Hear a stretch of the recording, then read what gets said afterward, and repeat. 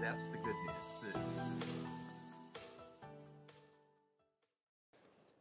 Jetzt unsere, sag mal, Dauergäste, also die regelmäßigen Besucher unserer Konferenz, die kennen ja fast schon dieses Duo.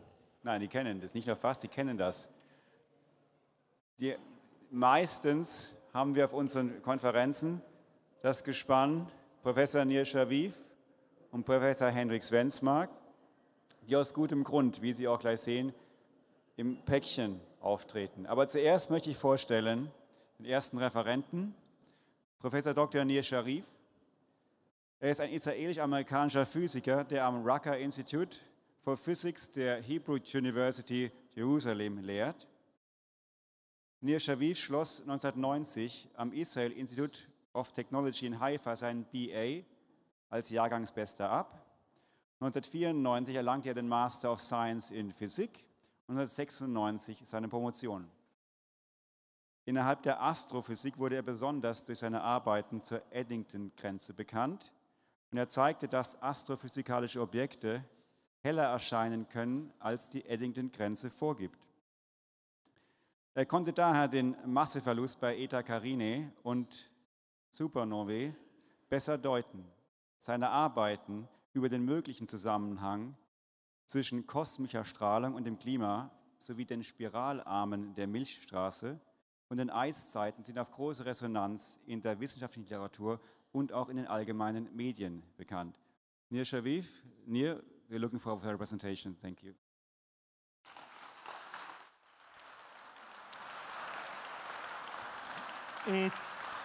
It's a great pleasure being here today. I'm very happy that this venue was found after it was changed. Otherwise, I would have found myself roaming Munich for 2 days, and all I had to do was drink beer. So I'm happy the conference is actually taking place. I'm going to, whoa, this looks a little bit strange. I'm going to talk about, why does it look this way? Is there, yeah, let me try. Maybe this is better? No.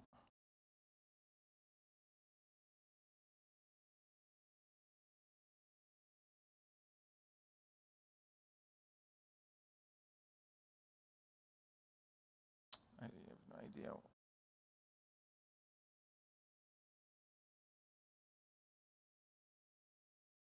Doesn't work.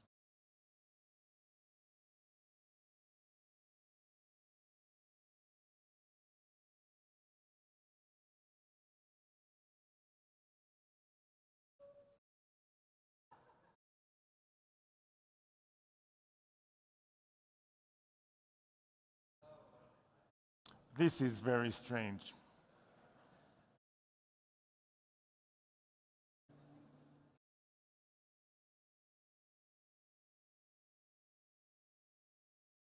So, während Professor Schaviv hier noch mit der Technik, der Kommunikation, meine ich, zwischen den beiden Geräten, möchte ich nur noch 2 Sachen dazu ergänzen. Wir werden im Anschluss ja Professor Henrik Svensmark auch sprechen.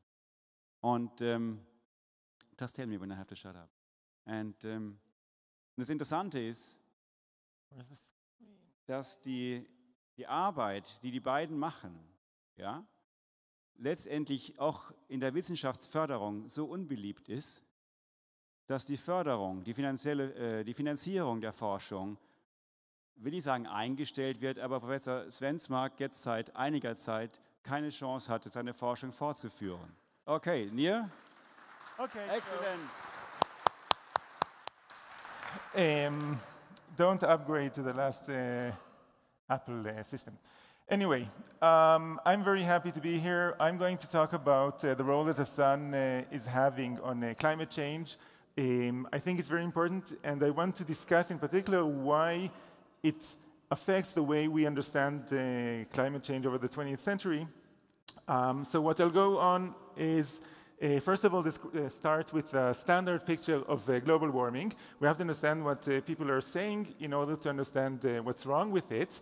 And then I'll show you evidence that the sun has a large effect on climate.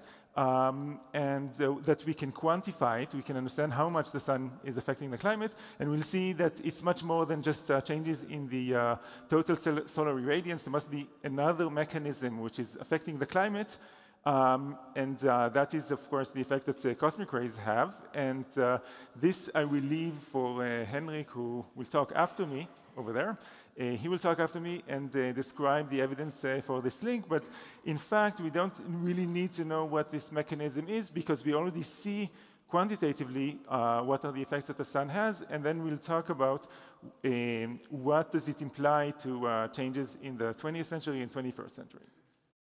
So this is the standard picture that we hear every day from the IPCC. Basically, humans have increased the amount of CO2 in the atmosphere. That's one thing. The second thing is that CO2 changes the energy budget. The estimate that the IPCC uses is that we roughly increase the climate energy budget by about 3.7 watts per square meters if we double the amount of CO2. And then the critical thing is that how do we translate these changes in the energy budget to changes in the temperature, and that's the climate sensitivity. And if, for example, we use the CMIP models, whether it's CMIP 5 or 6, then we typically have some kind of sensitivity that this models gives, and this sensitivity is relatively large, so that if you take into account the fact that CO2 increased in the atmosphere, that CO2 changes the energy budget, and that it increases, these changes in the energy budget change the temperature. We expect that temperature over the 20th century should have increased. That's called global warming. And indeed, we observe that the temperature has increased over the 20th century. That's the standard picture. Now, if climate sensitivity is large, then it means that any future increase in the CO2 over the 21st century, if, for example, we go in a business-as-usual scenario and, for example, double the amount of CO2 over the 21st century, then the temperature will increase by a lot because climate sensitivity is high, and if the temperature is going to increase by a lot, then we are headed for a catastrophe. So this is the standard picture that we hear, and which is summarized by the IPCC reports every 6 years or so. And what is the evidence to support this picture? So first of all, did we increase the amount of CO2 in the atmosphere? Yes, we did. We know that because we can look at the isotopic composition of the carbon in the carbon-14 in the atmosphere until the 1940s and see that the amount of carbon-14 in the atmosphere decreased. And the reason is that when we burn fossil fuels, we burn fuel that was sitting in the ground for millions of years. So all the carbon-14 just decayed away. So when we burn fossil fuels, we decrease the amount of carbon-14 in the atmosphere.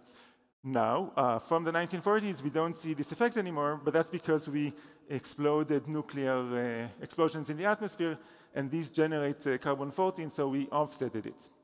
Okay, so we know we increased the amount of CO2 in the atmosphere. Now, do we change the energy budget? Well, there are calculations that give us, for example, this 3.7, give or take, watts per square meter if we double the amount of CO2. And there are some indirect measurements that show you that indeed there is such an effect on the energy budget, but they're not perfect. They're not. You cannot really measure this 3.7 watts, so that's why I gave it an imperfect check mark. Another problem, of course, is the warming. We have heard in this conference problems with the urban heat island affecting the temperature measurements and so on. So we know that the temperature has increased, but we don't know exactly by how much.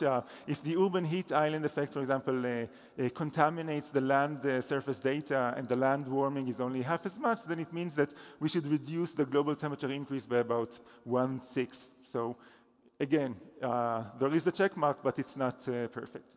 The real problem with the standard scenario, the main caveat, is the fact that we really don't know what climate sensitivity is. What is the value of the climate sensitivity?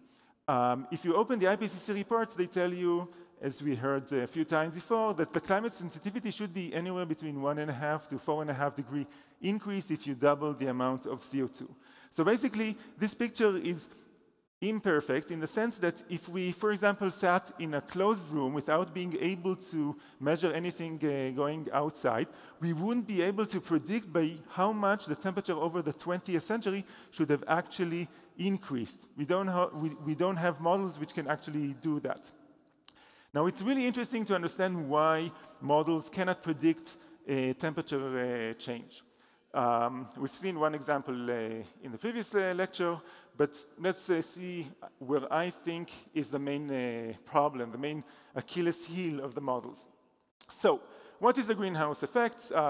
We have radiation coming from the sun. Some of it is immediately reflected back to space. Some of it reaches the surface and reflected. But most of it is absorbed by the climate system, and then it has to be radiated away. The thing is that the atmosphere is opaque to infrared, mostly because of water vapor. Any molecule which is triatomic or larger, or has more than 3 atoms, absorbs in the infrared.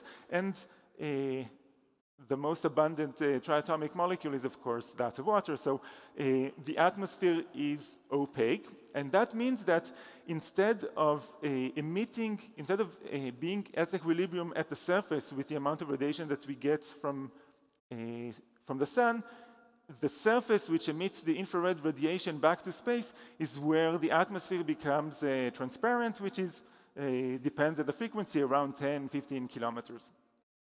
What that means is that we have to advect the energy from the surface to that level somehow. It could be through radiation or through convection. But because we need to advect this energy, it means that the temperature at the surface has to be higher so that we can push this heat from the surface upwards. As a consequence, the temperature at the surface is higher than the equilibrium temperature at this level of, say, 10 or 15 kilometers. And therefore, it's warmer at the surface. This is the greenhouse effect. Now, what happens if we add another gas, like more CO2 in the atmosphere? The atmosphere is more opaque, and it's harder for the atmosphere to radiate this energy away. One way, so basically what happens is that all things the same, we reduce the amount of radiation that is emitted back to space. Okay, so we're not in equilibrium anymore. So what will happen is that the surface temperature has to increase in order to be able to drive this heat upwards. So we increase the temperature to reach back an equilibrium. Now, if everything would have stayed the same, a 3.7 watts per square meter change in the energy budget would have corresponded to about 1.2 degree increase. So without changing anything else in the atmosphere, doubling the amount of CO2 should have increased the temperature by 1.2 degrees. However, life is more complicated. When we heat the surface, we cause more water vapor to evaporate. So we have more greenhouse gas in the atmosphere, which wants to amplify it. On the other hand, if we have more water vapor in the atmosphere, we have more clouds. And it turns out that the clouds can change the energy budget by quite a lot. And it also turns out that we don't know by how much the cloud cover is going to change. So one of the main differences between different climate models is the recipe that they use in order to describe the change in the cloud cover.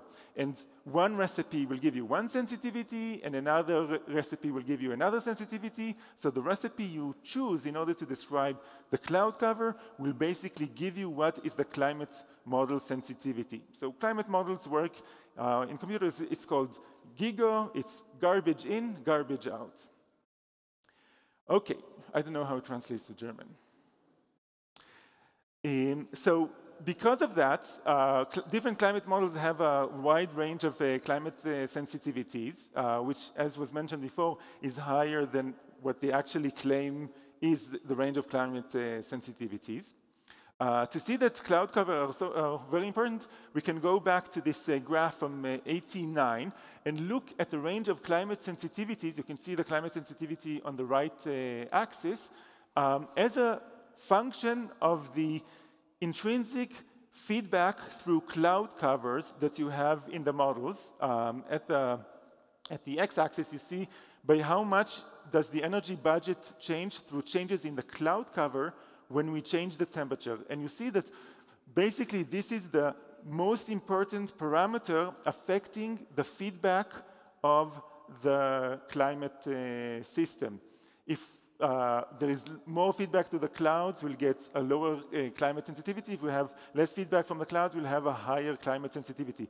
This is the knob, which is artificially changed by the climate modelers, which govern the climate sensitivity of the models.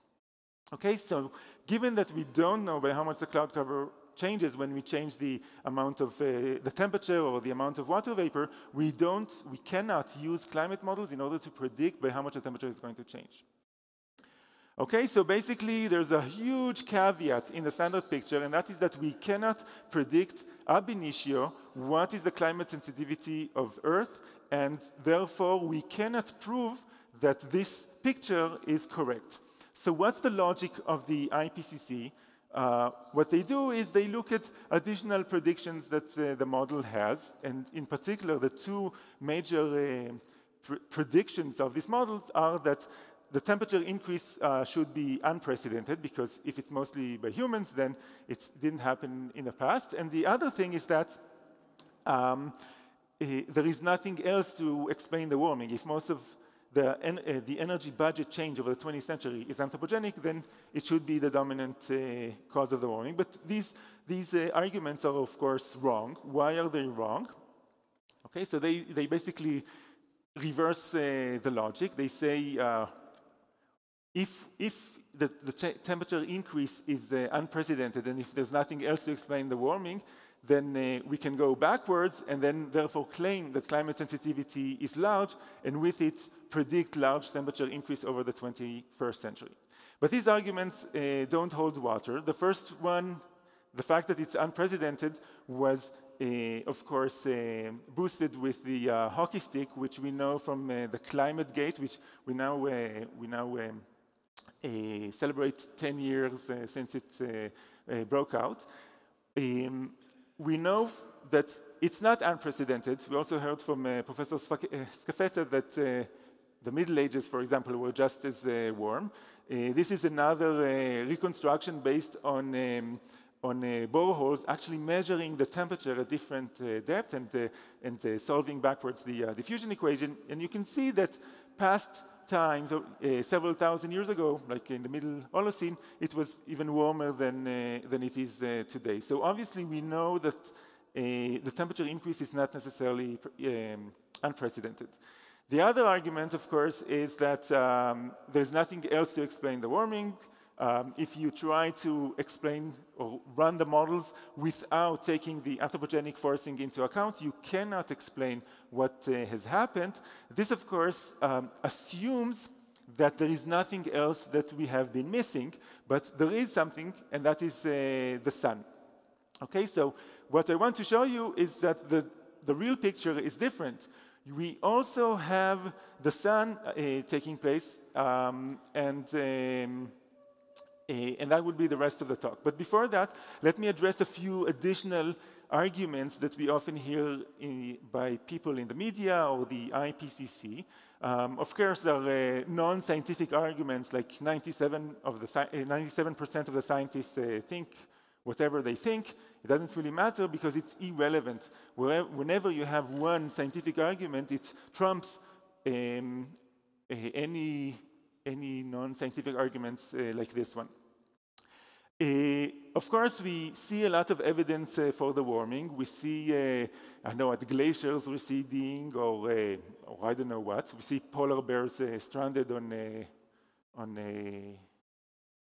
floating on ice or doing whatever they're doing. So first of all, we heard from yesterday's talk that the fact that we see a polar bear stranded on an iceberg doesn't mean that there was even warming. But even if we see evidence for warming, because I know what glaciers in the Alps are receding, it doesn't tell you that it's because of humans. So this argument doesn't hold any water. Another argument that you sometimes hear is that, oh, we see CO2 signature in the stratospheric cooling, or more precise, the upper stratosphere cooling. And that's because if you have more CO2 in the upper stratosphere, you have more ways of radiating away the energy, and therefore it cools. So this is evidence of the radiative forcing effect that the CO2 has. It doesn't tell you anything about all the sensitivity and all the feedbacks that you have in the lower part of the atmosphere, and therefore this argument is not important.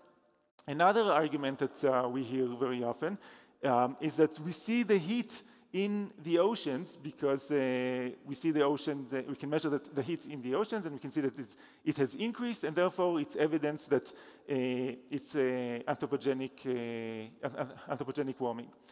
One of the things that they don't tell you is that if climate sensitivity is low, it means that the oceans can efficiently or more efficiently lose the heat, and therefore the amount of heat we should see in the oceans is actually lower. What that means is that in order to explain, if you have an additional source of heat, such as the sun, then you would see the combined effect of the sun and the anthropogenic greenhouse gases in the oceans, but a lot of it has already escaped. So just looking at the amount of heat that you have in the oceans also doesn't tell you anything about what the climate sensitivity, nor is it a signature, a particular signature that CO2 is the main source of this heat. Okay, so these arguments are just chaff which actually hide away the main caveat, which is we don't know what the climate sensitivity is from climate models. What we have to do, we have to look at a long, or say, empirical evidence, for example, long timescale variations in the CO2, and compare that to the temperature changes. Okay, so the picture I want to present to you is a little bit different. Solar activity increased as well over the 20th century. We can also measure and quantify the change in the energy budget associated with solar activity. And we'll see that it's about 1 to 1.5 watts per square meter between when the sun is less active and more active. So that's an additional contribution to the energy budget. So if you want now to explain what has happened in the 20th century, you need a climate sensitivity which is on the low side, roughly around 1 to 1.5 degree increase per CO2 doubling. And this is also consistent with empirical data that I will show you. Okay, so if the climate sensitivity is on the low side, it means that any future temperature increase will also be modest. Another thing which I personally don't understand, I'm not a nuclear physicist, but if I would have believed the story of the IPCC that we are at the break of extinction, or what, all those doomsday children that we see running around nowadays, if I would have believed that, I would have said, just a second, there is a very clear solution to it, and that's nuclear power. We can immediately reduce most of our carbon emissions. So even if the IPCC story was correct, just the fact that we, even if the climate sensitivity is high, we don't need to ruin the economies and increase double or triple the cost of electricity just because there is a very clear solution. Okay, so that's my 2 cents on nuclear power. Okay, so let me start by, continue by showing you that there is empirical evidence that the climate sensitivity is low, and then I'll show you that we can actually quantify the effect that the sun has in order to complete this picture. So how do we know that climate sensitivity is low? We can look at different changes in the energy budget and see what is the ensuing changes in the temperature. One example, which was advocated, for example, by Professor Linzen from MIT, is the relatively small response that you find once you have large volcanic eruptions like Krakatau or Pinatubo or whatnot, if you look at what the climate models give you, they show you that once you have a large volcanic eruption and you put dust in the stratosphere, the temperature should decrease typically between 0.3 and 0.5 degrees, while if you look at the average temperature decrease following you can see that here at the bottom, following large volcanic eruptions. This is the average temperature, average in the several years before and after large volcanic eruptions. You see that the temperature decrease is about 0.1 degrees. So it shows you that the actual response of Earth's climate is much smaller than what the models predict. Another example is on completely different timescales.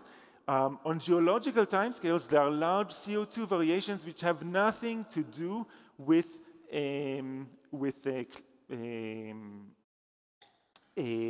equilibrium with the oceans or things like that. It's CO2 variations because you have more volcanic activity on one hand or less volcanic activity, and then CO2 which turns into limestone and settles in the ocean and then recycled inside the Earth. So on large timescales, on long timescales, geological timescales, you see variations in the CO2 which are typically a factor of 10 or even more. This is the upper graph. Note that it's a logarithmic scale. So for example, 450 million years ago, we had more than 10 times the amount of CO2 in Earth's atmosphere on one hand, but then we can look at what the temperature was doing. And this is the lower graph. The lower graph is a reconstruction of the temperature using isotope ratios in fossils. And when you do that, when you reconstruct the temperature, you find that there were oscillations which actually have nothing to do with the changes of the CO2. So with this complete lack of correlation between CO2 and temperature reconstruction, you can actually place an upper limit of about 1.5 degree increase per CO2 doubling. Okay, it is much smaller than what the IPCC models give you. In fact, you can show that it's not really an upper limit, but it's a range, and that's because changes in the CO2 affect the acidity of the oceans, which affect the reconstruction of the temperature. So it's a delicate point, which basically tells you that a lack of correlation between CO2 and reconstructed temperature actually gives you a sensitivity range of 1 to 1.5 degree increase. Okay, so, but some of you might have seen Al Gore's movie, or science fiction movie, The Inconvenient Truth. And you see that in that movie, he showed us this graph where you have a reconstruction of the CO2 at the bottom and the temperature at the top based on ice cores. And you see this very nice correlation between CO2 and temperature. And it might fool you. It fooled Al Gore, but it might fool you to think that CO2 causes large changes in the temperature. But it's not the case, because nobody tells you that it's CO2 affecting the temperature and not vice versa. The real source of this correlation is the fact that there is an equilibrium between CO2 in the atmosphere and CO2 which is dissolved or in the form of carbonic acid in the oceans, and there's typically 50 times more CO2 in the oceans than there is in the atmosphere. And this equilibrium depends on the temperature, such that when you heat the temperature, you release CO2 and you change this equilibrium. So in fact, most of this graph is because CO2 is affected by the temperature, and you can see that when you have ice cores with a high enough resolution, you see that typically the CO2 lags behind the temperature changes. CO2 should have some effect on the temperature, but this graph doesn't tell you anything about it. Okay, so returning back, we have seen that there's also empirical evidence to suggest that the climate sensitivity is low. Now let's see what do we see is the effect that the sun has.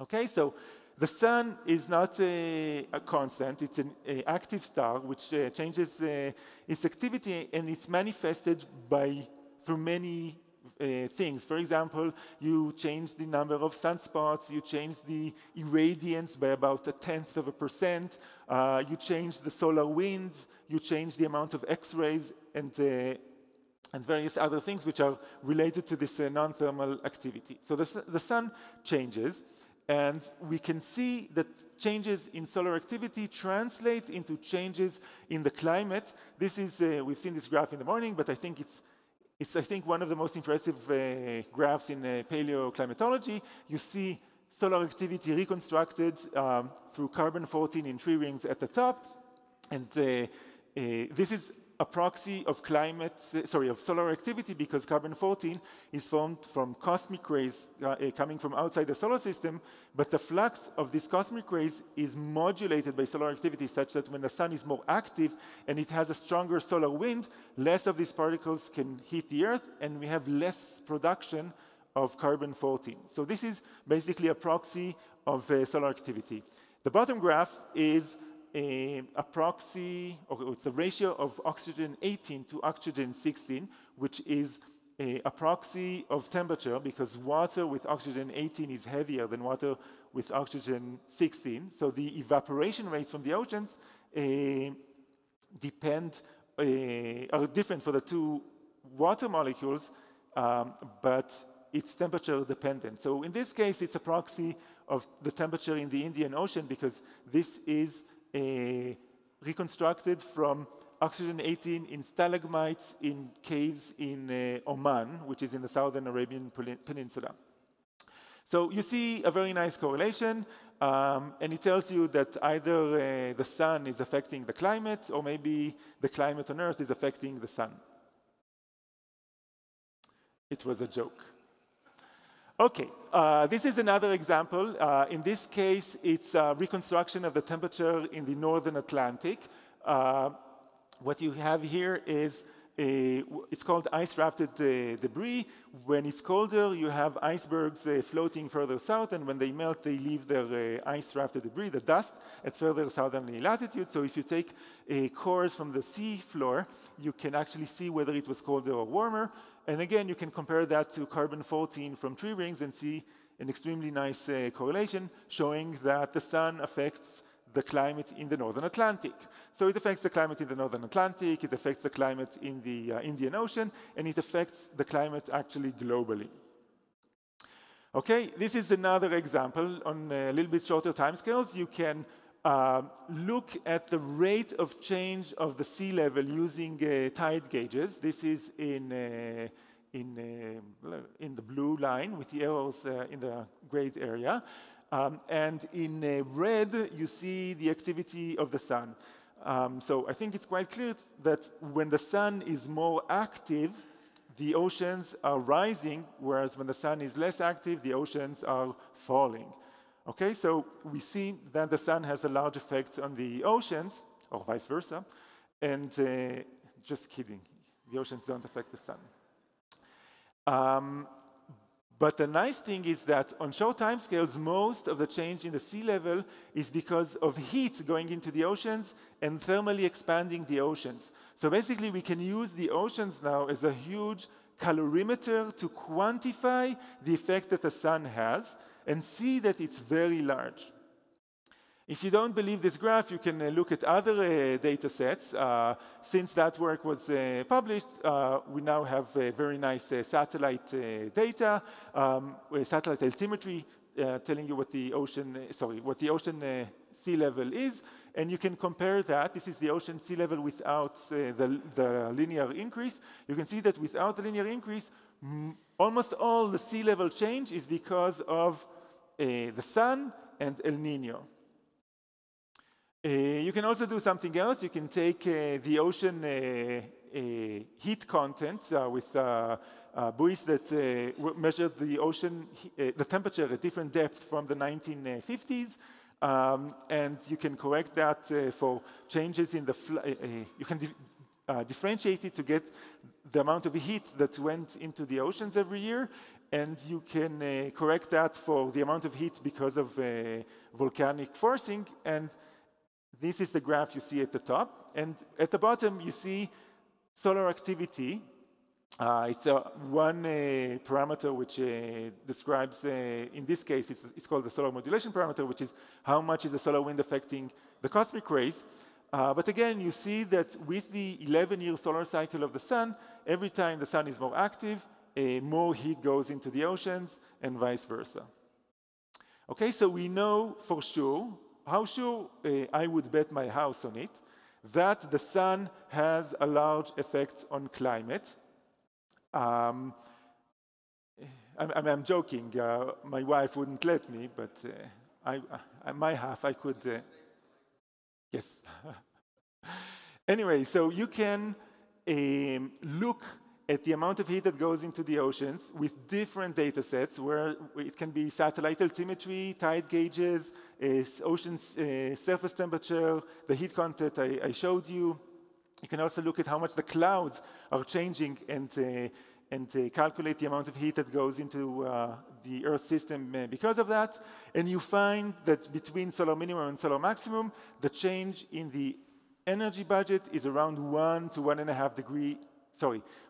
1.5 watts per square meter.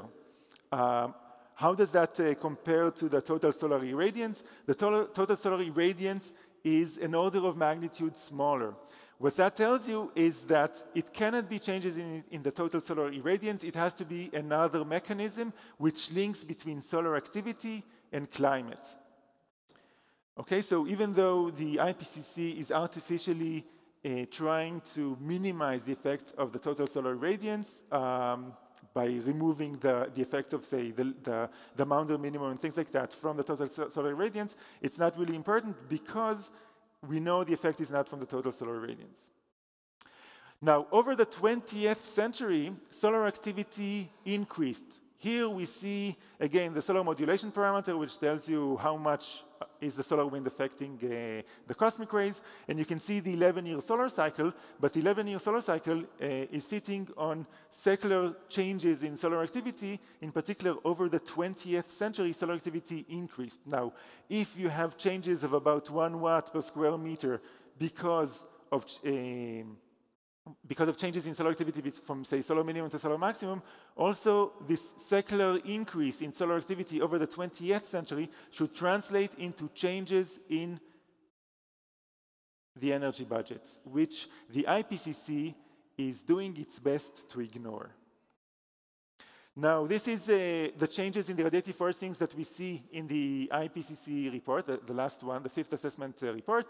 This is the changes in the energy budget associated with different components. Again, at the bottom, we see what the IPCC is saying the sun has contributed, but we know for certain, by having measured the amount of heat going into the oceans, that it should be somewhere here. Okay, so this is the big elephant that the IPCC is ignoring.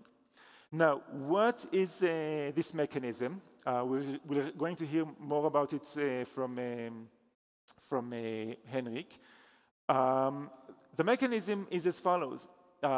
It turns out that the solar wind and modulating the cosmic rays is not only the proxy for solar activity, it is also the actual linking between solar activity and climate. When the sun is more active, it has a stronger solar wind.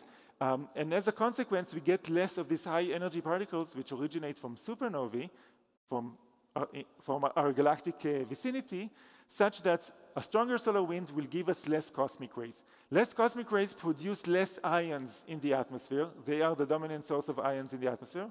Well, here in this room, it might be a radon emanating from the concrete, but outside the planetary boundary layer, it's all cosmic rays.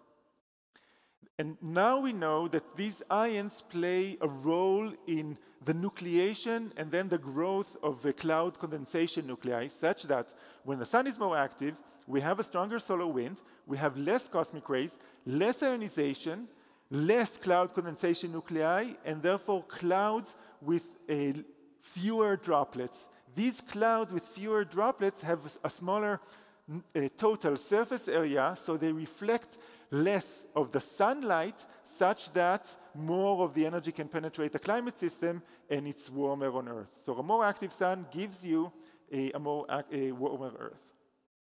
Now, do we see that? Again, we're going to see evidence in the next talk. We can have, for example, gas in the solar winds, which give you reductions in the cosmic rays, which translate into changes in the cloud parameters. I'm not going to elaborate because Henrik is going to do that after me. However, we also have evidence on long timescales. We can look at changes in the cosmic ray flux which have nothing to do with solar activity. Just because as the Earth is orbiting the galaxy, the environment around us changes, and sometimes we have more supernovae and more cosmic rays around us, and sometimes we have less. And over the past billion years, we can reconstruct the flux of cosmic rays reaching us using meteorites, using iron meteorites. And when you do that, you find a very clear periodicity of around 145 million years. Basically, what happens is that every so often, we pass through spiral arms of the Milky Way. And when we pass through a spiral arm of the Milky Way, there are more supernovae, more cosmic rays, more clouds, or clouds which are whiter, and therefore it's colder on Earth.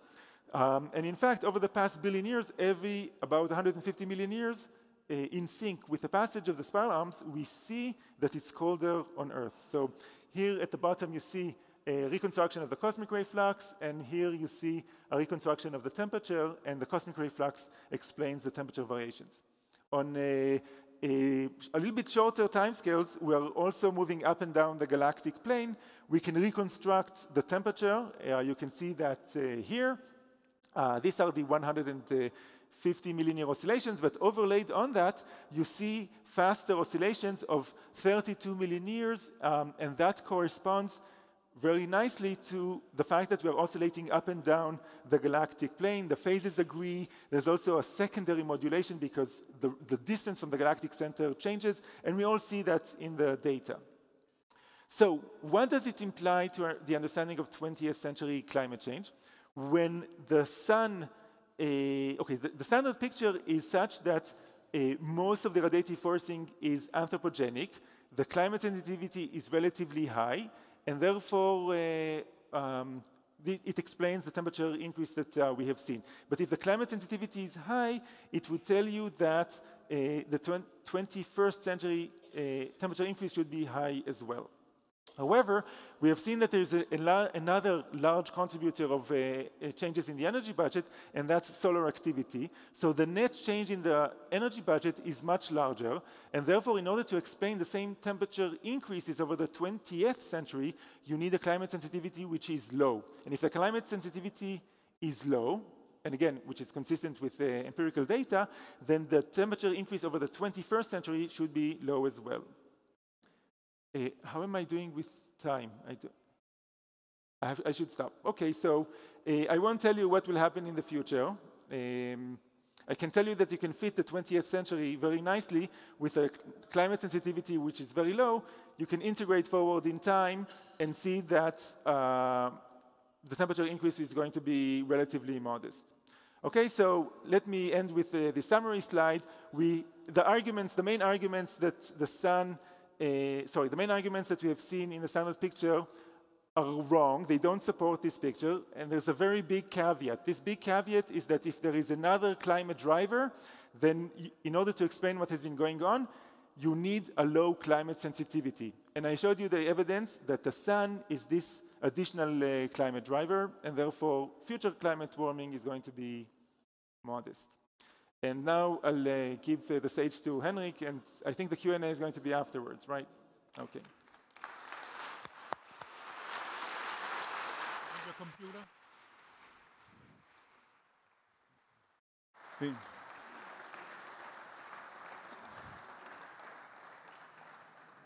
Vielen Dank, Nir. Als nächstes kommt Professor Dr. Henrik Svensmark. Professor Svensmark ist Direktor des Center for Sun Research des Danish National Space Center. Er war von 1988 bis 1993 an der University of Berkeley, California, am Nordic Institute of Theoretical Physics und am Niels Bohr Institut tätig. Anschließend arbeitete er am dänischen Meteorologischen Institut. Svensmark wurde zusammen mit Eigil Friis Christiansen 1997 durch Arbeiten zu einem Zusammenhang zwischen kosmischer Strahlung und dem Klimawandel bekannt. Sie stellten dies als Kosmoklimatologie vor. Svensmark untersuchte den Zusammenhang zwischen kosmischer Strahlung und der Wolkenbildung in der unteren Atmosphäre. Und in beiden Fällen stellte er teilweise überlappende Zusammenhänge fest. Im Falle von Sonnenflecken war dies bereits früher vermutet worden, so bereits von Wilhelm Herschel, anhand des Mäander-Minimums, deren Parallelität zur kleinen Eiszeit im 17. Jahrhundert lag. Das zur Überprüfung von Svensmarks Theorie durchgeführte Projekt Sky legte die Grundlage für das erst 2014 am CERN abgeschlossene Forschungsprojekt Cloud. Und das zum Thema Forschung, was ich anfangs kurz angeschnitten hatte, als ich Henrik Svensmark anfragte für die Konferenz, meinte er, ja, ich habe bis jetzt noch keine neuen Veröffentlichungen gemacht, was ja voraussetzt, dass die neue Forschung abgeschlossen ist. Und da ist das, was man, das muss man betonen, das hatte ich das letzte Mal auch schon mal erwähnt, dass praktisch die Forschung, die nicht in den Mainstream passt, die Forschungsergebnisse, die nicht die übliche These des ausschließlich menschengetriebenen Klimawandels unterstützt, eben so gut wie keine Forschungsgelder mehr bekommt. Und wir hatten das schon das letzte Mal erwähnt, dass einer der Teilnehmer unserer früheren Konferenzen das mitbekommen hat und es ermöglicht hat, dass hier Forschung dann privat weitergeführt werden konnte. Also für diejenigen, die hier dabei sind oder das auf YouTube sehen oder im Livestream, vielleicht fragen Sie Ihrem Bekanntenkreis nach, ernst gemeinter Vorschlag, und bitte auch, ob hier nicht mal weiter die Forschung unterstützt werden kann. So, without much further ado, Henrik, it's your turn. Thank you very much. Can you hear me? I'm going through. Good. So I'm going to continue more or less where Nir stopped, or at least put some physics into, the mechanism that we have been investigating for a number of years. I should say that we are a small group that have been working on this. Nir is part of it, then my colleague Martin Enghoff, and actually my son Jakob has also been part of this. Nir and I, we at some point a number of years back, we decided to collaborate because we had been chasing each other's tails for quite a while, and it was annoying that Nir, he published things that I was working on before I got to publish things. So that's why we. Is that a problem?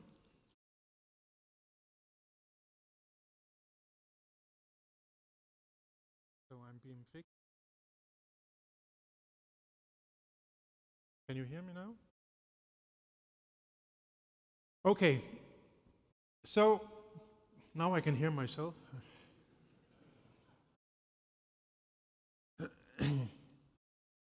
I'm going to talk about this link that we have been working on for quite a while, the empirical evidence for a link we have heard a lot about today already.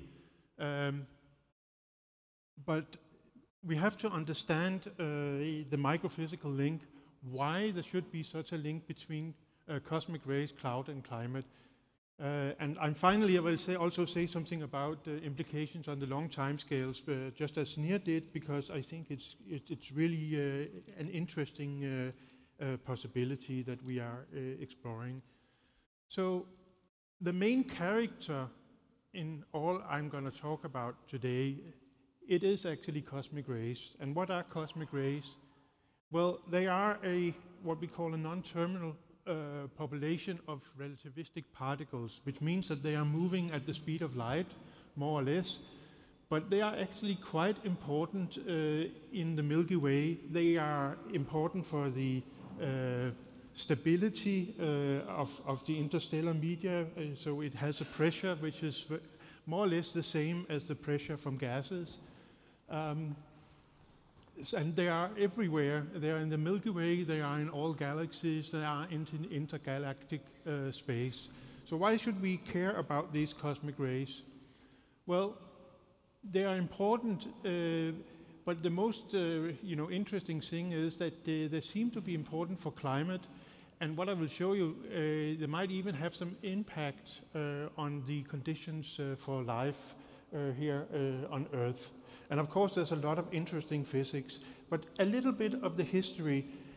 Already Coulomb in 1785, he found out when he charged one of these gold leaves here, when it became charged, he discovered that the system was discharging much faster than you would expect from just a leak current.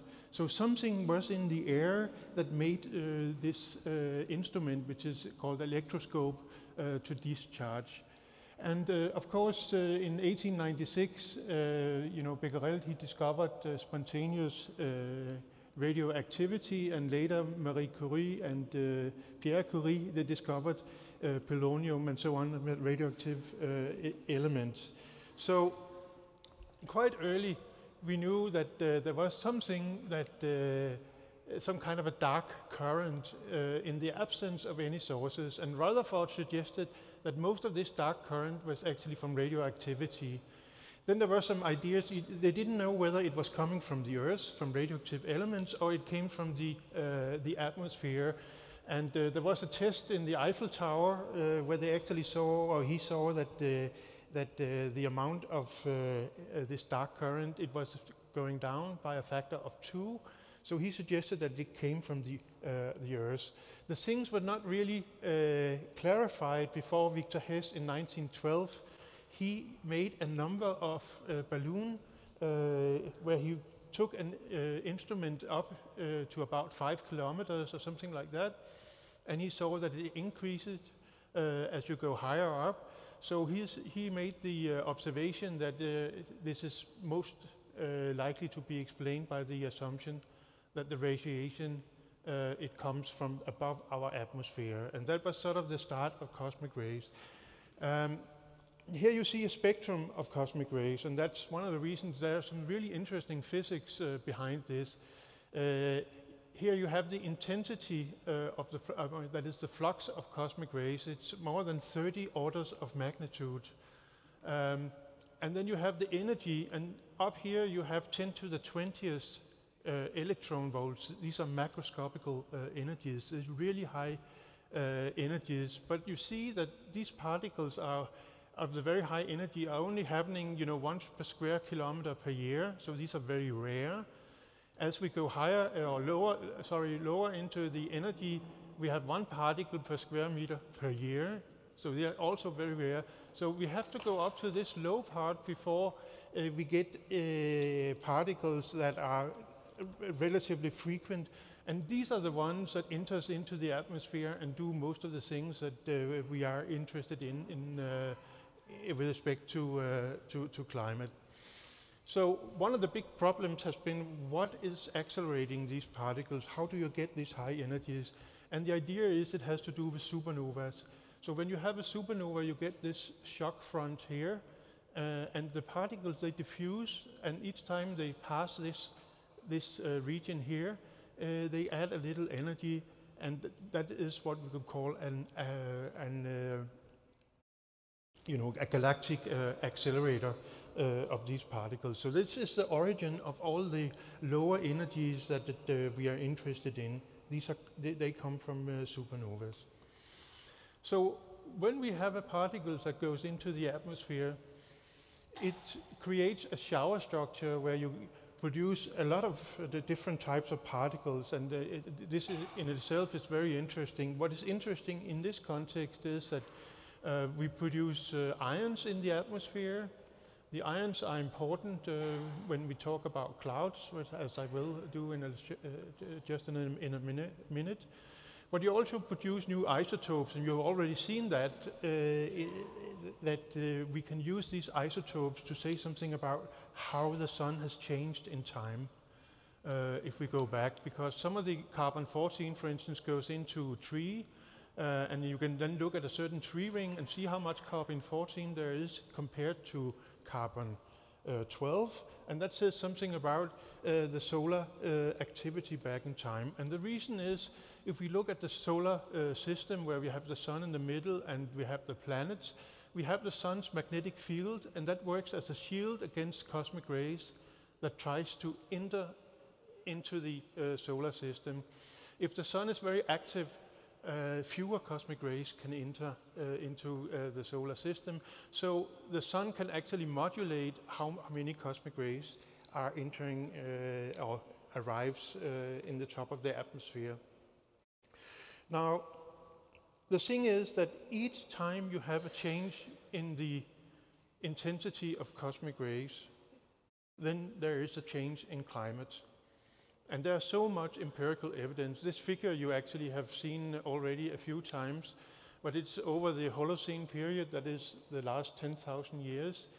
And you can see where you have the drift ice, that is over the North Atlantic, and you have the carbon-14, and you have this beautiful correlation. So this is just one example. The other example I'm showing here is the last 1,000 years, where you see here the medieval warm period, the little ice age, and then the modern period. And if you compare this with solar activity, which is actually carbon-14 and beryllium-10, another cosmogenic isotope, you actually see a very nice correlation between the two curves. And it all suggests that, this is part of this empirical evidence that says that if you have a change in solar activity and you change the cosmic rays, it looks as if climate is changing at the same time. So, more historically, but also what is going on presently is that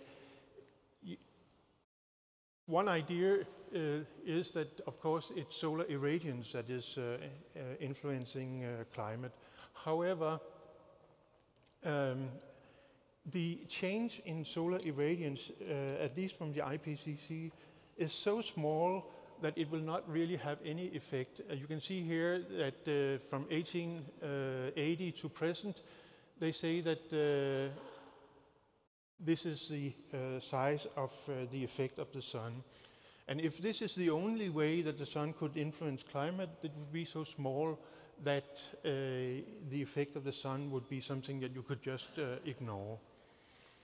There are, of course, ideas where you talk about having even larger changes in solar irradiance. For instance, on the order of 0.4%, which means that you would have about on the order of 6 watts per square meter. This is, of course, large.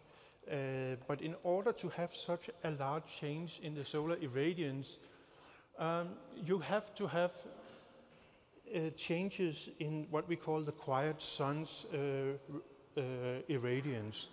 And it turns out that when you look, for instance, at these, we call them spectrohalograms of the solar disk, and you look at the quiet part of the sun, then over the last 100 years, where you have these nice photographs, it does not look as if the quiet irradiance is changing. So it seems to be inconsistent that you could have such large variations in the solar irradiance, and that's at least how I see it. Now, recently, when we talk about solar activity, we have had the observations of sunspots going back 400 years of that order. But and then over the last 400 years, in all the reconstructions, you had sort of an increase in the solar activity measured by sunspots. But there have been some reconstructions. One is here by Svalgaard and Schatten, where they sort of made a recalibration of these sunspot numbers because there's been different observers, and they got that the solar activity is more or less the same when you go back to the 17th century. So they are, and that was claimed as if the sun cannot have had any influence on climate change. But if we look at the cosmic ray flux, and this is beryllium-10 that you have up here, we actually see that there has been a decline over the last 400 years, or this is 600 years. And this decline, this corresponds that you have a more active sun, so it screens better against cosmic rays. So solar activity has increased over this period of time. So the cosmic rays, which are measured here, seems to indicate that there has been an increase in solar activity over this period. So what Nir showed was that we had these we could see how much energy, we could quantify how much energy goes into the oceans, and that we need some kind of a amplification mechanism in order to explain what's going on. And one of the big or the important candidates for this is actually changes in cloud, because the changes that we see are of the right order. Solar irradiance, on the other hand, seems to be too small. So, and here we have satellite observations of the solar irradiance here. So we know that this cannot explain what we are seeing here, so we have to have an amplification mechanism. And the obvious thing that we have been talking about in this beautiful picture here, this is more or less this month. You see what, if you look at Earth from space, you see clouds. They are everywhere, they're very dynamic, so they are probably very, very important for the radiative budget. The net effect of clouds is to, what's that? The net effect is to cool square meter. What is going on here?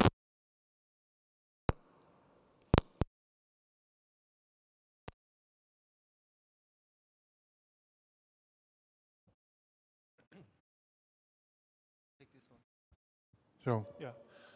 So the net effect is to cool the Earth with about 30 watts per square meter. So if you have a systematic change in the cloud cover, it will be a very effective way of changing the Earth's energy budget. And I mean, many things seem to indicate that's going on.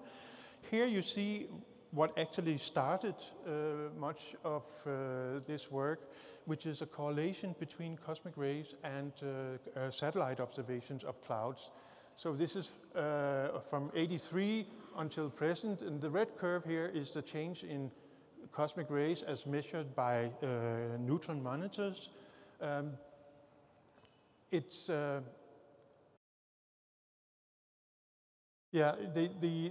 change that you see here is as because of the solar activity. So this is the 11-year solar cycle you see. So when you have a small amount of cosmic rays or fewer cosmic rays, it's because the sun is very active. Whereas here you have a solar minimum and you have much more cosmic rays coming in. The blue curve is changes in low clouds over this period. And I always say that maintaining this type of satellites over such a long period is very difficult. So there are some calibration problems, and that's why it ends at 2006.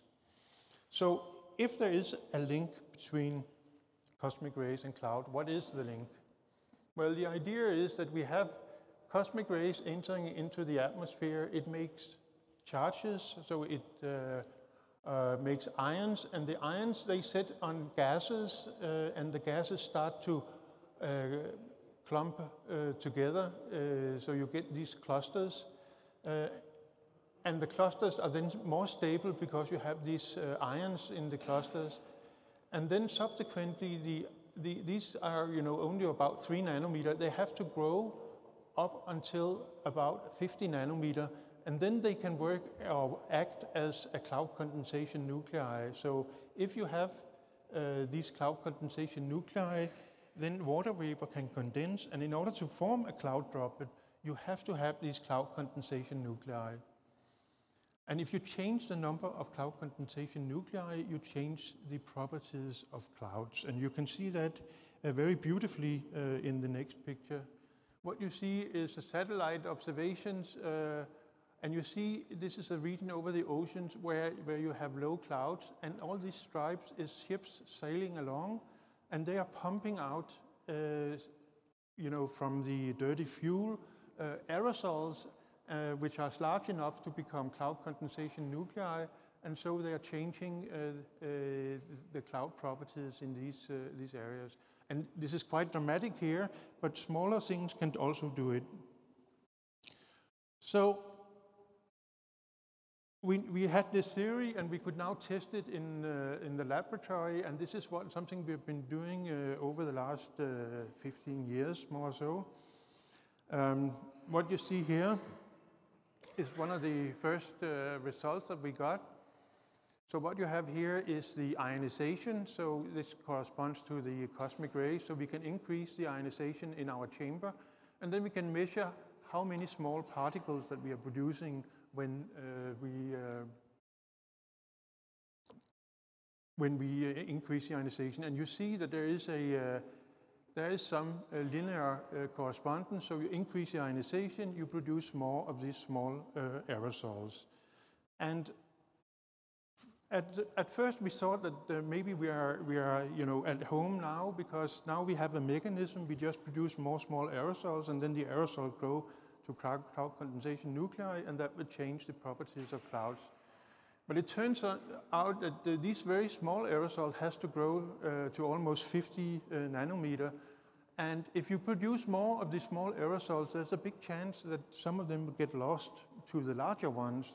And if you had all these climate models that tried to investigate this effect, and they actually saw these small aerosols did not survive to cloud condensation nuclei.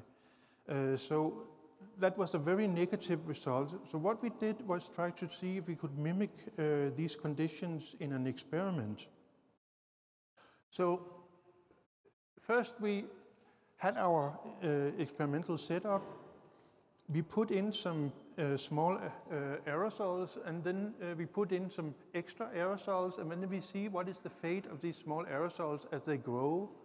And it turns out that as they grow, they get lost to the other aerosols and to the walls.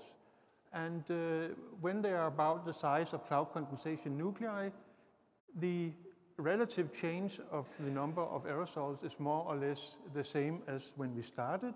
And this is in complete agreement with the computer modeling. So, where is that? Oh, I should show you this one. So when we did the same experiment, but with ionization in the chamber, then we actually saw that all the particles, they grow to cloud condensation nuclei. So there is a mechanism, or at that time we realized there had to be some kind of a mechanism that could explain this.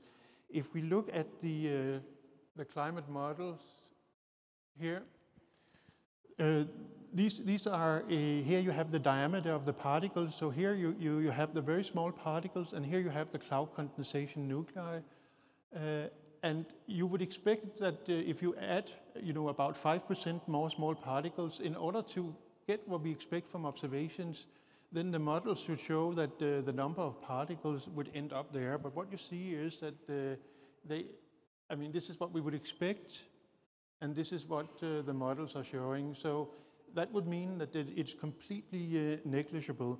So we spent actually a number of years trying to figure out what was going on. And I'm not going to go through it in any details here, but the result is that ions are also helping the growth of cloud condensation, the growth of aerosols into cloud condensation nuclei.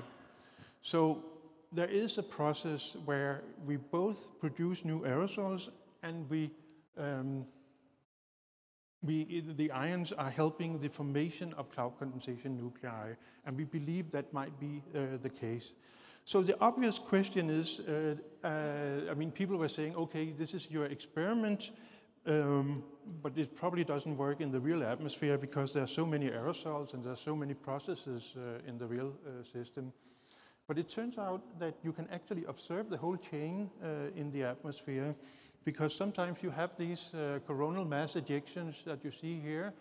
This is the sun. You cannot see the direct light, but you can see the atmosphere.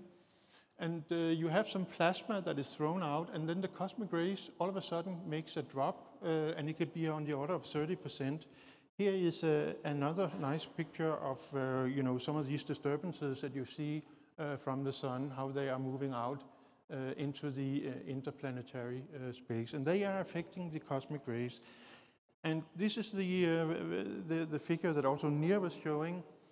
But the interesting thing is that the red curve is the drop in cosmic rays, And this curve here is the change in aerosols. So all of a sudden we have fewer aerosols going into the atmosphere when we have a drop in the cosmic rays. And we also see the change in liquid water. This is liquid water in the clouds over the oceans. We see it in a different satellite set. This is the MODIS data set, and this is the ESCIP data set. So we see this effect everywhere. So we can say that we see the whole chain from cosmic rays to aerosols to clouds. And the changes that we have are sufficient to explain, I mean, they are in the right order of what we would expect. So let me summarize the mechanism. The idea is that we have the galaxy that produces cosmic rays. It produces ions. Then we have the sun. It helps the formation of sulfuric acid. But because of these ions that we have, it helps the stabilization of small clusters, which then subsequently grow, also because of the ions, into cloud condensation nuclei. And when we have the cloud condensation nuclei, we change the cloud cover, and by changing the cloud cover, we can change the, how much energy goes into the Earth's system. So that is more or less the mechanism that I've been talking about. And now the last few things, which is on a completely different time scale, but I think it's also very interesting. So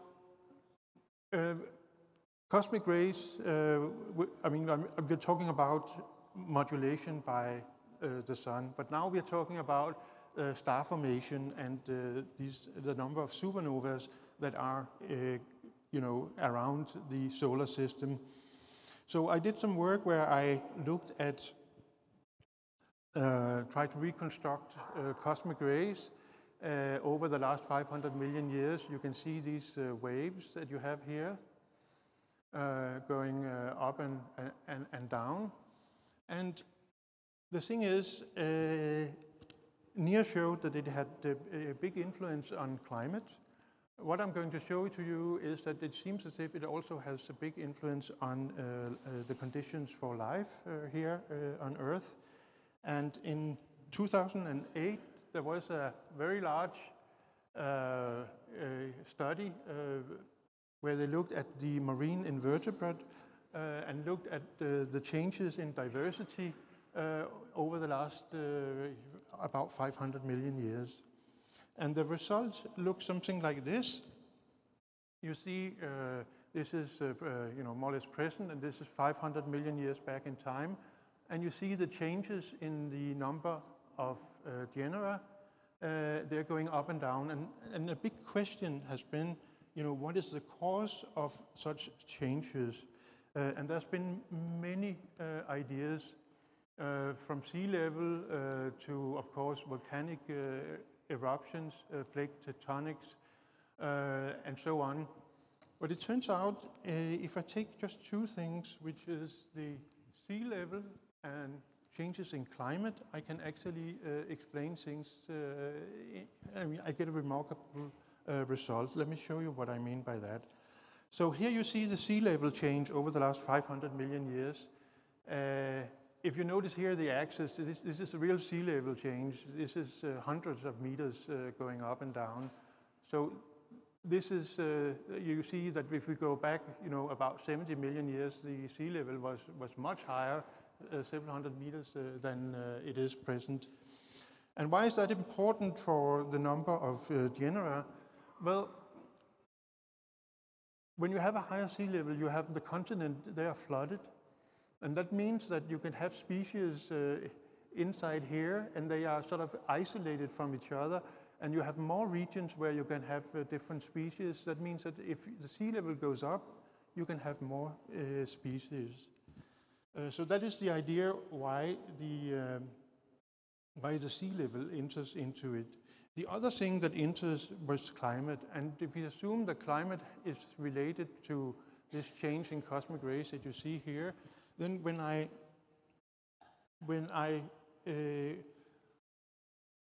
normalize the number of genera with the sea level and then plot it, so this is this curve here is only astrophysics, and I then show you a curve which is only related to the Earth and the genera and sea level, you see that there's a beautiful correlation. So it indicates, at least, that this mechanism that we are talking about might be extremely important, and I think therefore it is necessary to understand these things in a much better way. So this is the last thing I had to say.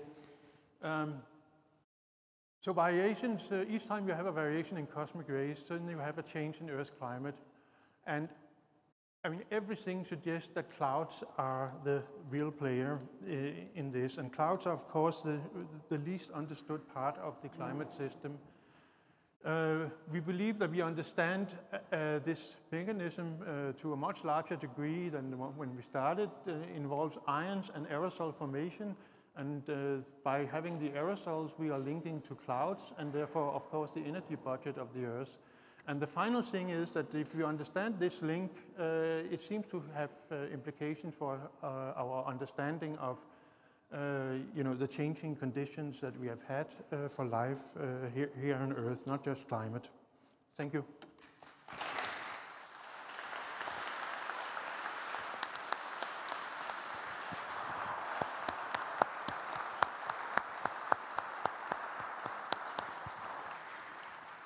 Okay. You just go on stage? Yes. Okay. You have a headset near for your ex. Gut. Erschöpfend, alles beantwortet. Die Fragen, okay, nochmal. Sie stellen auf Deutsch Ihre Frage. Wer unbedingt auf Englisch sprechen will, bitte, aber wir haben 3 professionelle Damen, die ich immer noch nicht richtig mit Namen vorgestellt habe. Weiß gar nicht, ob ich das soll. Und bitte, Ihre Fragen, da sind welche. Okay. Konrad Rotscher, Austria. I want to know why you did not point out to the changes of the magnetic field and the possible impact of solar winds on this magnetic field of the Earth.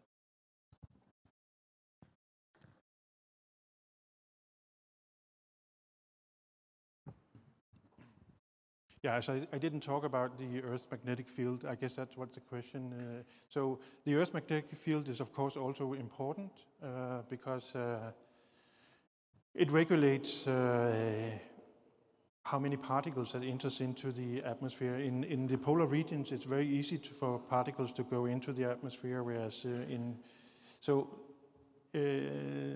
the Earth's magnetic field is also having an effect. It's not something that we have done a lot of work on, but we know that it changes. The thing is that on the timescales that because the magnetic field of the Earth stops particles which are typically at energies below which you need in order to penetrate the whole atmosphere, switching off Earth's magnetic field altogether doesn't change the atmospheric ionization by that much. It is comparable to what you get between when the sun is not active and when it's active. However, on the long timescales that the magnetic field of Earth changes, you have other things, such as the Milankovitch cycles, which affect as well, and therefore the signal that you get from changes in the Earth's magnetic field are not dominant on any timescale. So you have to be more careful when you're looking for them. But yeah, you should see some effect, and there are claims that you see effects because of changes in Earth's magnetic field. Okay, Müller-Plath from Berlin. Thank you for your very interesting talk with convincing us of a very good alternative hypothesis. I have a question to Professor Svensmark concerning statistics. You showed us a slide with a strong correlation between cloud cover and galactic cosmic rays. I think you remember that slide. Would you mind to put that on again? Sure. Or if it takes too long, I can. Just come up. Yep. That. The range of cloud cover is only between 27 and 30%, and I think that's a quite small range. And my question is, how is it measured, cloud cover percentage, and could you comment on the accuracy of that measurement? Yeah, this is a particular data set which is called the ISCIP data set, the International Satellite Cloud Climate Project. So this is measured using all the geostationary satellites and at least 2 polar orbiting satellites from NASA. And the problem is that this is a very long time period. So the satellite, they fail at different times. So you have new generations of satellites coming up. So it's very difficult to maintain a calibration over this long period. And the calibration has been, we tried to correct this data set with the calibration. So the reason I'm showing you this is simply because it was sort of the initial start of the whole idea. And I think that the first part of this figure is okay, but now we know that the calibration is gone in this data set. The change, which is on the order of these 2%, is really what you need. I mean, you have to have this accuracy in order to see what we are talking about. So it has to be in this order. And it is on the limit of what you can do with satellites. So if you have a single satellite and only measuring with one satellite, it actually only comes back to the same point every 12 hours, so that you don't know what's going on for at least 12 hours. So you have to have many satellites, and it's really difficult to calibrate this whole system. So at the moment, we don't have any satellite systems that can actually measure these things with the needed accuracy. So that's a real problem. And that's why we went over to look at these short time changes over 20 or 30 days, because here we don't have these calibration problems. Okay. Ja, dann. Könnten Sie uns vielleicht noch etwas Näheres darüber mitteilen, wie die kleinsten Aerosole von 3 Nanometer aufwärts sich zusammenraufen, um nachher ein Cluster von 50 und höher zu bilden?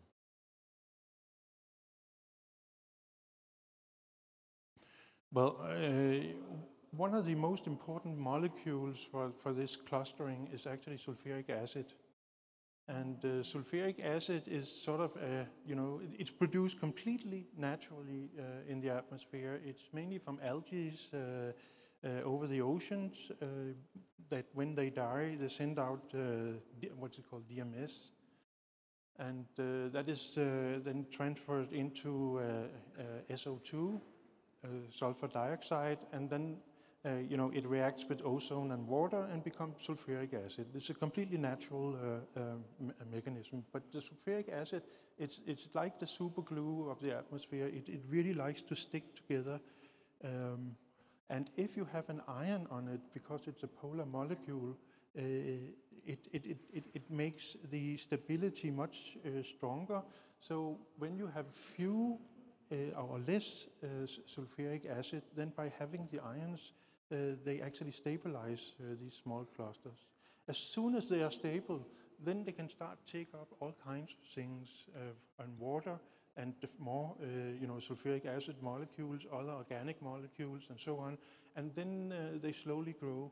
But when they are small, it is a dangerous life for the small aerosols, because they get eaten by larger aerosols. So that's the fate of many of them. So it's not all of them that becomes cloud condensation nuclei.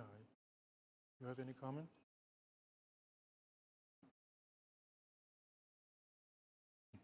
Okay, I get tired in my arm. Yeah.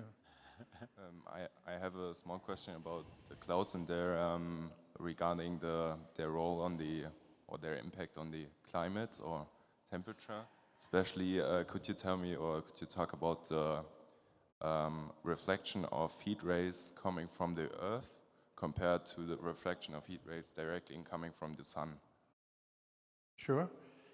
I mean, clouds has two effects. They both heat and they cool the surface. So the short wave is that they reflect the short wave, I mean the sunlight, out to space again.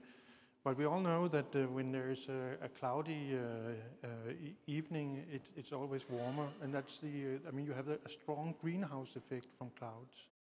So you have two large effects. One is the solar effect, where you have the radiation going out, and then you have the greenhouse effect of clouds. So you have two large, one is warming and one is cooling.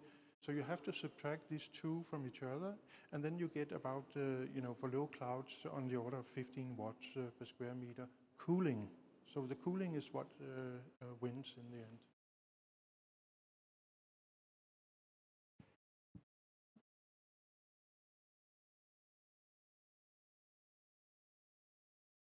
Oh yes, it changes with the height of the clouds, because if you have high, thin clouds, then because they are thin, solar radiation goes through, so their net effect is actually a heating of the Earth, which is not a very large effect.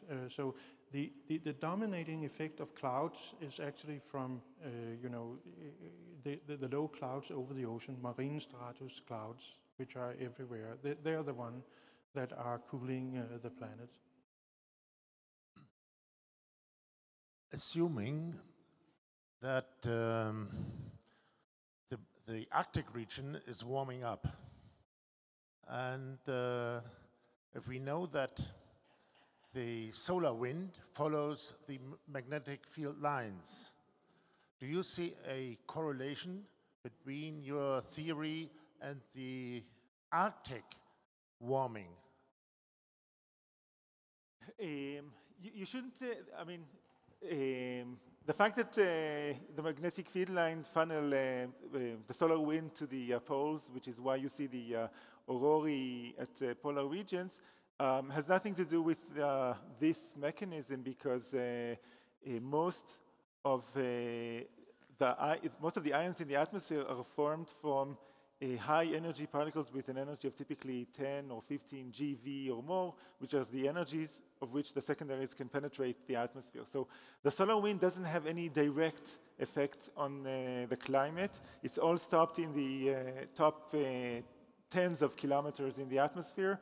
It is true that it stopped mostly in higher latitudes, but it doesn't have any effect on lower altitudes.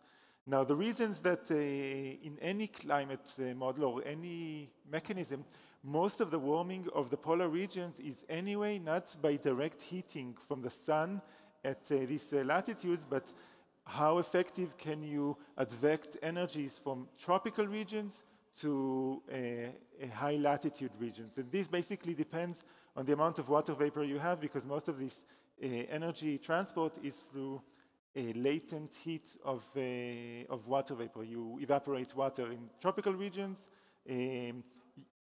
You evaporate the tropical regions, it takes energy, and then when you condense the water vapor, you release this energy. So any mechanism that heats the Earth will tend to heat the polar regions more, and so this is not a signature for any particular mechanism.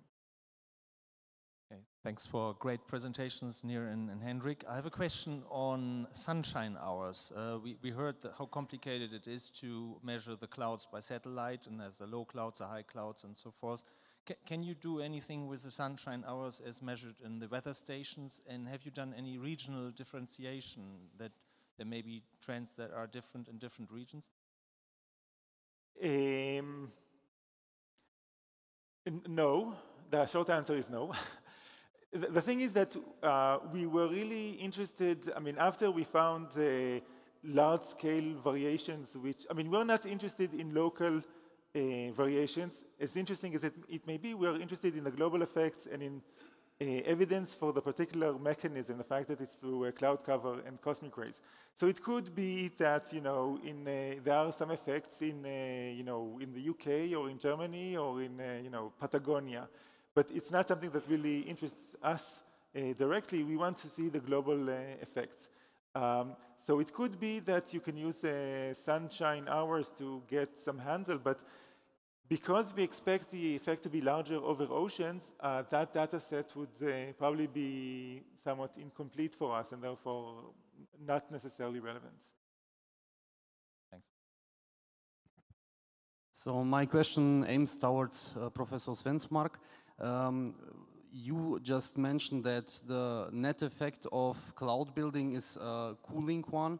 So if I'm following rightly your assumptions, then actually the Earth has on long term a self-regulatory effect. That means like the more solar activities, the more clouds, and then it cools again.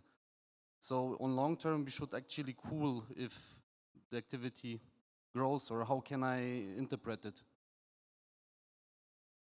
Well, I mean, there are of course some feedback mechanisms, no doubt, which is something that we don't know. I'm not sure that there's a self-regulating mechanism. I don't know what you're saying here.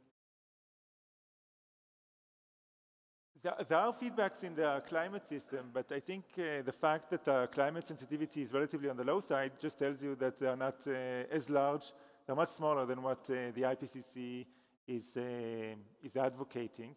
And basically what it means is that there are no large net feedbacks. There are feedbacks to the clouds, which have to maybe cancel out other feedbacks like that of water vapor.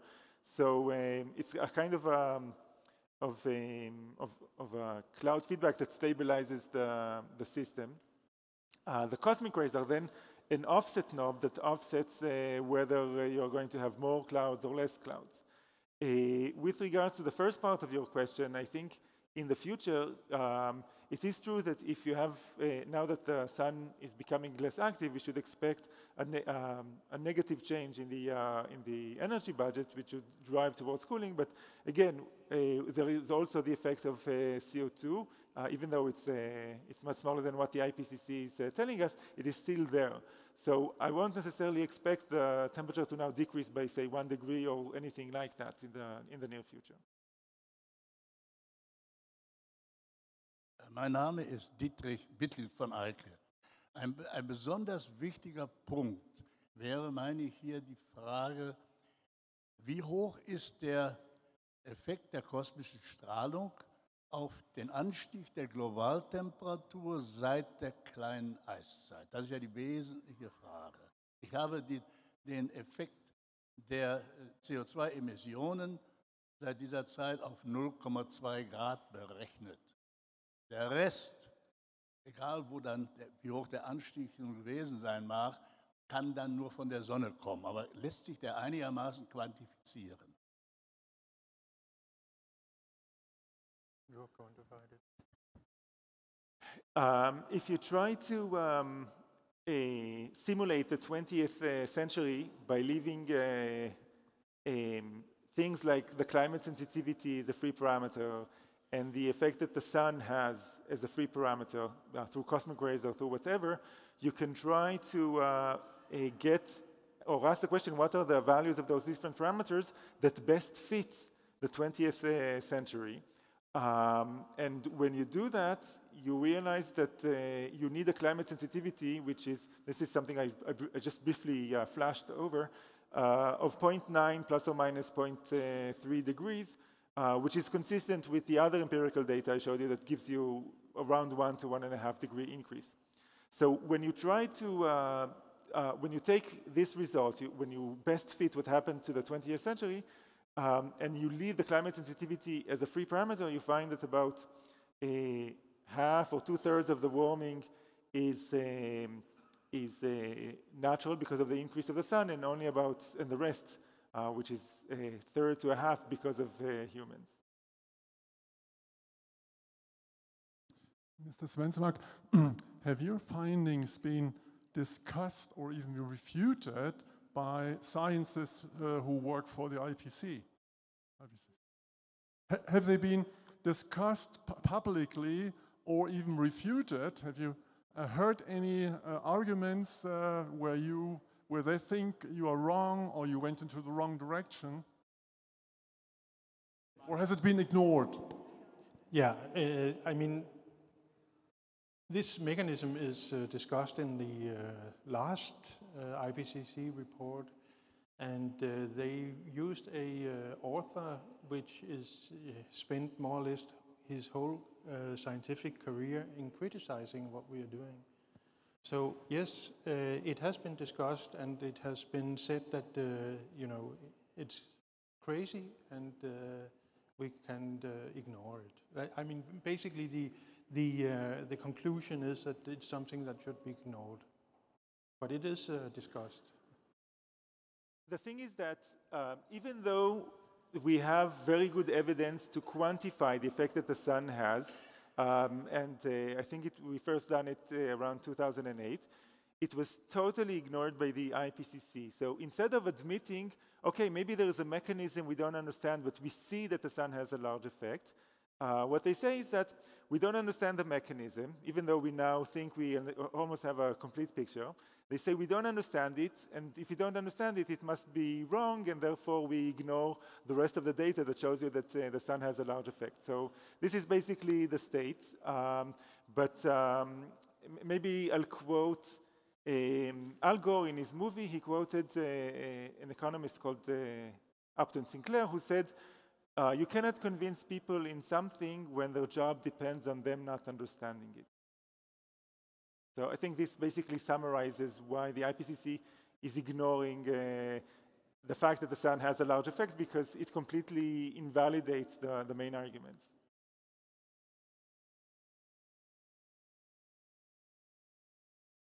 Ja, hallo. Ich mache auf Deutsch. Wir haben gestern gehört, dass Susan Crockford aus Kanada, die Eisbärforscherin, wegen ihrer Forschungsarbeit und der darin enthaltenen falschen Ansichten gegangen wurde.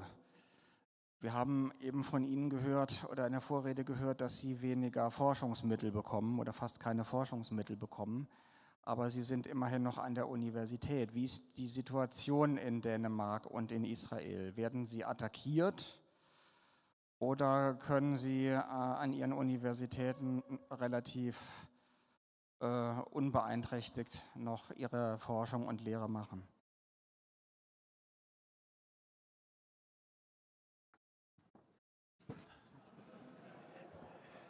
Well, it's a good question that is difficult to answer completely honest. It is difficult. It's nearly impossible to get funding to do our experimental work. And I mean, I'm pretty convinced that it is because this kind of work is not really what you want to see a result on. So it is really problematic, but I'm still having a job, so that's, in that sense, it's fine. And my colleagues, you know, just around me are, you know, we have a good relation. The university, well, I don't know how happy they are about what I'm doing, but I'm still here.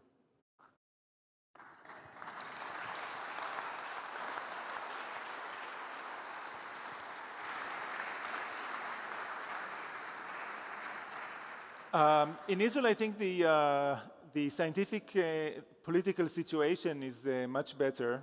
In Israel, we can really have free debates, and I mean, not everyone agrees with me, but I don't feel the same kind of feelings that colleagues of mine, maybe in Denmark or in other places in Europe, feel. Unfortunately, in Israel, we have real problems to worry about. So maybe that's one of the reasons. Another thing is, but I mean, the bottom line is that in Israel, I have no problem whatsoever. My university supports me. I can have, you know, open scientific debates and so on. It is true that, you know, getting funding is generally hard because, you know, of the reviewing process and things like that. But maybe it's because we have a lot of sun that they don't mind me talking about the sun.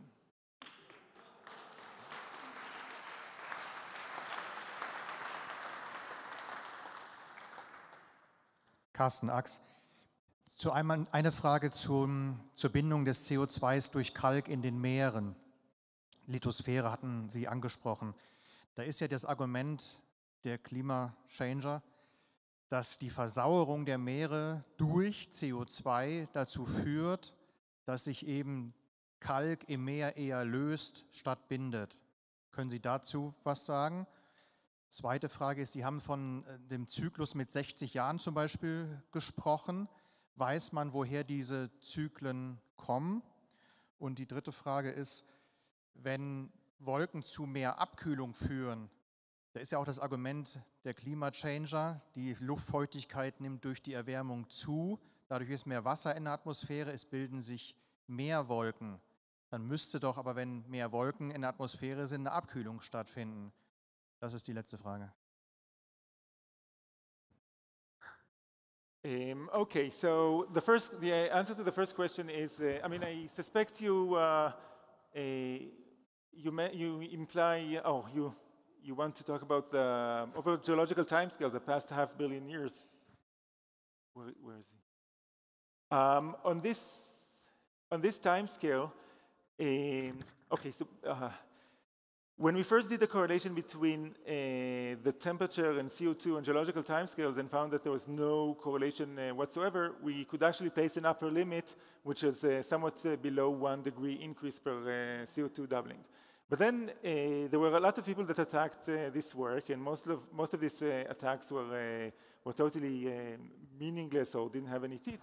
But there was one argument which was interesting and raised, and that is that something that the geological or paleoclimatological community didn't consider before is the fact that ocean acidity, which is affected by CO2, affects the oxygen isotope ratio, such that the oxygen 18 is not only a proxy of temperature, but also affected by the amount of CO2.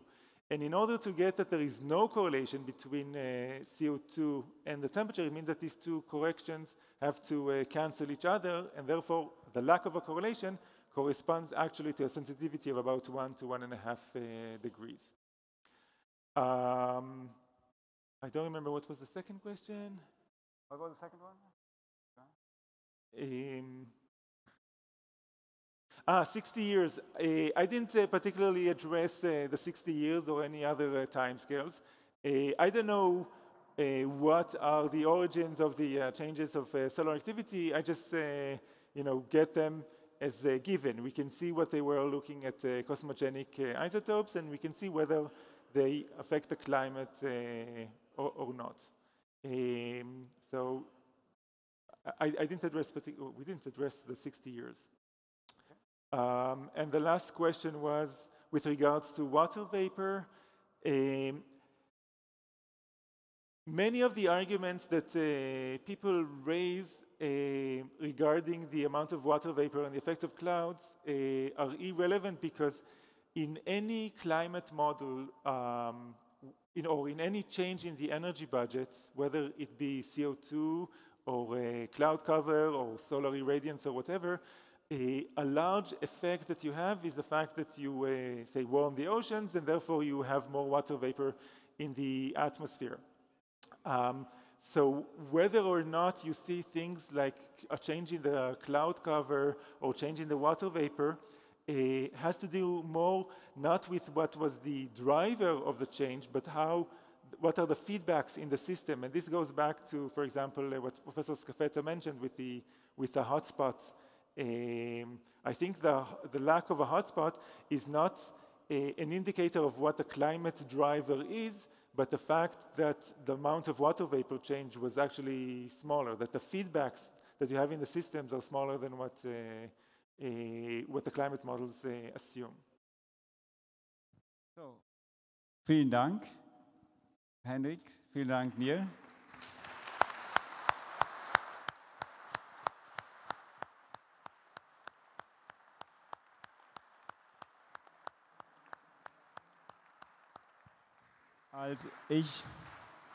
Also mal eine Frage an Sie jetzt, ja?